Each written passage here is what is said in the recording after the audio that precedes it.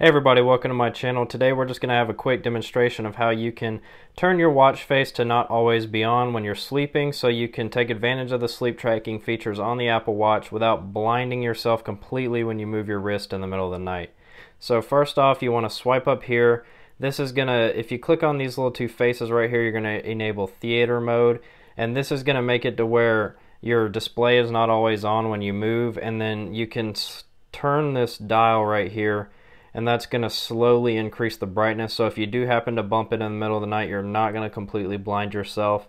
Now, another thing you can do that I did before I found this option was simply to just go into your settings here and then scroll down to display and brightness, and then click here, always on, and then you can just turn that off. I already had it off because I didn't turn it on since I went to sleep last night. But I like this theater mode better because sometimes I forget to turn the always on display back on.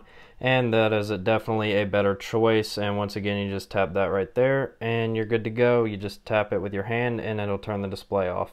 Hope you guys enjoyed it. If you did, make sure you subscribe. I upload new videos every week, Monday through Friday. Catch you guys in the next one. Peace.